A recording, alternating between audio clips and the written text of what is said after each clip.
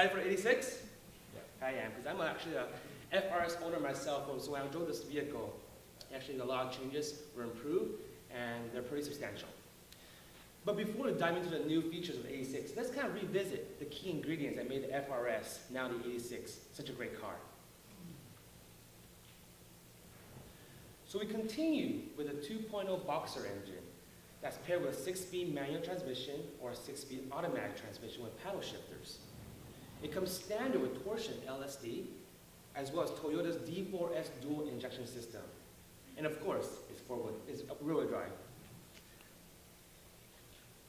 The design has been enhanced, both exterior and interior, but we kept its low-slung roofline and wide stance, which makes it look sleek and aggressive at the same time. Pays homage to the 2000 GT of the past. Inside, you'll find a standard 7-inch display audio system with those nice front sport bucket seats and a driver-focused interior design. And it is a 2+2 coupe, so in the rear there are 2 seats for passengers. And you see a little smirk here. You can fit a couple passengers in there. And then you get Toyota Care as a peace of mind driving.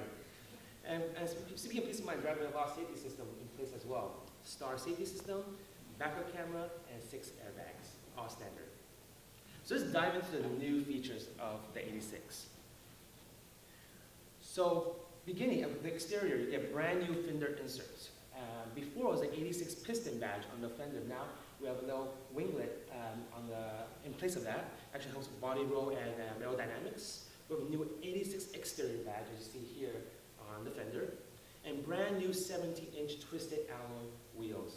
And these wheels are really aggressive and really sporty. Looks perfect with this car. In the front, we incorporate all LED lightings for both the front light and DRLs, projector high and low beams, and really nice 86 logo embossed on the headlights. Check those out, looks really elegant, really nice touch for the 86. The front center intake has been redesigned to emphasize a low and wide stance. As I mentioned, the front fender mounted vortex generator helps with aerodynamics in the front. In the rear, we have a revised rear bumper with improved aerodynamic lower diffuser that controls lift more manually. And just at the front, the rear has all LED lighting now as well. Inside, gone are the red accents and the red colors, all black with splashes of silver and splashes of gray.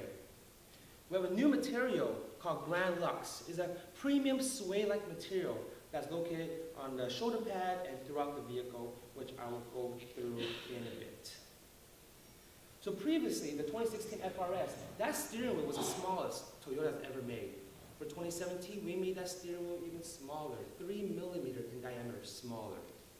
That gives you a better steering feel when you're turning the vehicle. We also added audio controls on the left of the steering wheel, as well as the new 86 center cap logo. We also have an 86 logo embossed on the passenger side of the instrument panel.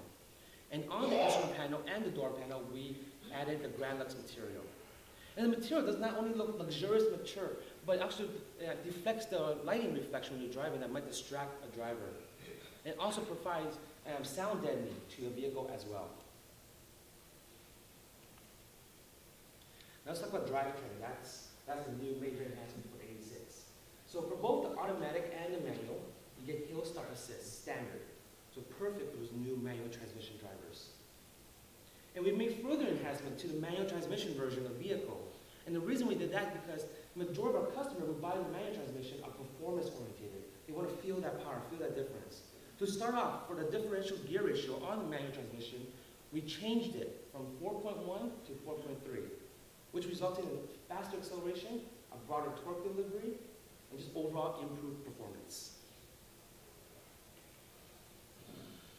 Horsepower also increased for a 6-speed manual transmission, 205 as well as 156 for torque, both increased 5 compared to the previous years.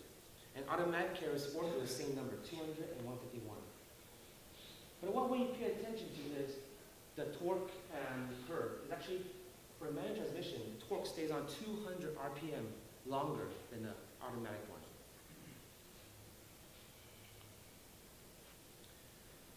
To further enhance the vehicle, we actually made improvements to the engine itself. We're able to reduce the friction of the engine by actually polishing the intake and exhaust valve stems. And we achieve less internal pumping loss. We actually optimize the flow rate of the fuel pump as well. We create all new intake manifold with new design that actually lower airflow resistance, and new exhaust manifold to improve airflow and performance efficiency.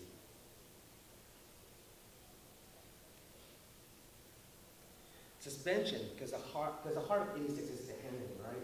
So for both the automatic and the manual, these suspension changes were implemented. So now, actually the springs and shock are both revised. So now the front is actually tighter, and the back is a little bit softer. So when you're turning in, it's actually more sharp and more neutral and planted feeling when you're taking to the corners. And you'll definitely, if you actually drove the FR-S before and you're driving this now, you actually see the difference and feel the difference as well. The damping force has also been lowered to absorb bumps better for less vibration in the cabin and more pleasant drive for the driver. In the rear, we stiffen as well as increase the rear sway bar. So actually gives you a more planted feeling combined with the more stiffer front and softer back. And for the vehicle itself, we actually increased the body rigidity by a couple of things. For the transmission tunnel, we redesigned it. We added new material and new plating.